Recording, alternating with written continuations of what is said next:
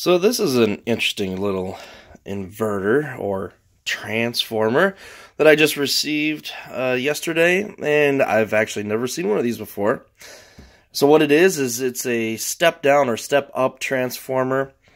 So it'll take 220 volts, step it down to 110, or take 110 volts and step it up to 220.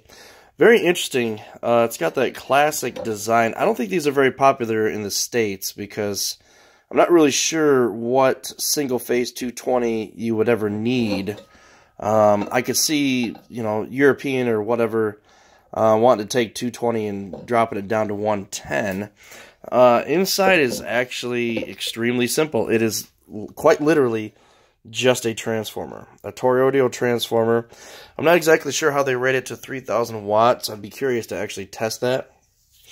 But there's no circuitry in here, nothing. It is just a bundle of wires, a couple of connections, and then one transformer in the middle. Of course, you got this light here. It says 220 on there. Maybe that's just what the LED is rated for. I'm not exactly sure. But yeah, so pretty interesting little thing.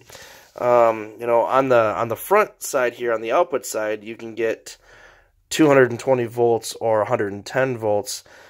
This is going to be like a breaker output. It says you can get out of L1 and L2, you can get 220 volts. Although I don't know. I mean, I guess if you were to direct wire it into a breaker panel, a European breaker panel, that would work for you. Otherwise, you'd have to direct wire into a 110 volt or North American breaker panel. It's kind of strange, actually. It's how you would set that up.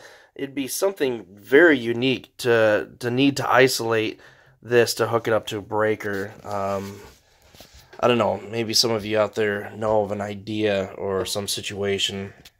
And of course, on the back side, this is where your input is. So for me, I would just take the 110, plug it in using the regular connector that you see on pretty much all Powerjack inverters. And then that would give me the 220 volt out of these outlets here. If I were in the European market or somewhere else that has a 220 volt electrical outlet, then I would just use that, and that would step it down to 110 for use here. So I see this as being more of a heavy-duty kind of step-down transformer. There's plenty of step-down transformers that you can purchase if you're traveling, out of the country or whatever, and you need something that's going to convert that for you. They're usually limited on current, though. You can't obviously start something amazing, but they're really, their point is more of a travel thing. You're in a hotel or something else like that. You're not going to obviously be running an air conditioner or a refrigerator or something off those little ones.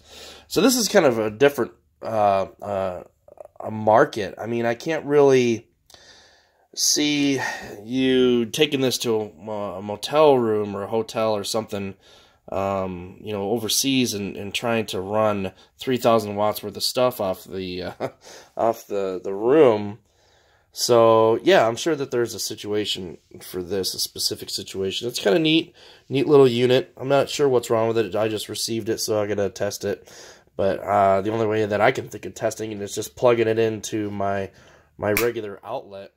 I suppose I do have an outlet on the big 15,000 watt inverter that I have that has a 220 volt output. I suppose I could just plug it into that and see if it gives me 110 on the other side. But this thing is so simple. You're just basically, if you have the connection on the 110, it wires it out to 220. And then if you wire it the opposite way, the 220, you're basically taking it and you're wiring it in the opposite direction to bring it down to 110. So you've got, whichever way you go into the transformer is going to either step it up or step it down. Very simple design. It does actually have a power switch here. The only thing I don't like about this power switch, there's nothing that's regulating this. So you've got 3,000 watts possibly that would go through this power switch here. This is literally the only thing that is breaking the connection.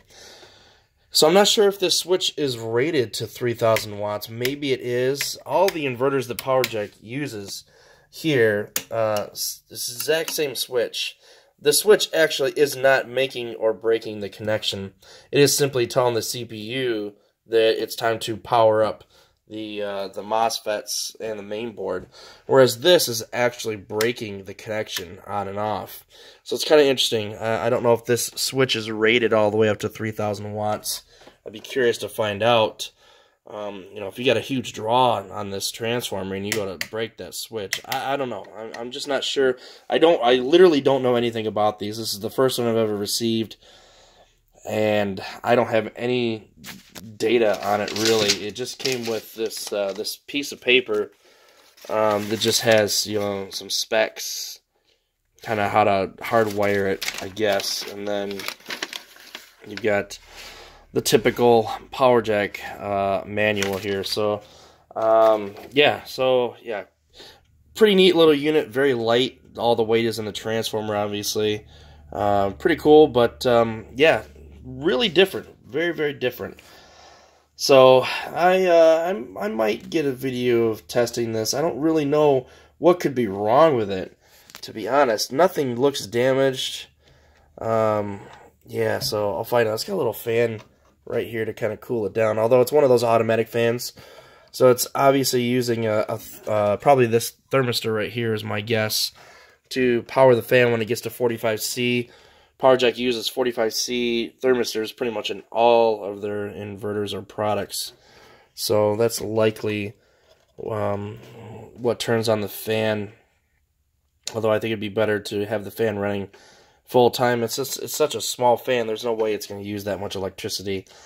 Me personally, I prefer to be able to control fans on or off no matter what inverter you have. That's just, you know, that's just me. That's a personal preference. So, all right, cool. Neat little look at this little unit here. So yeah, pretty cool little unit. If you have any questions, let me know, and be sure to help you out. Take care.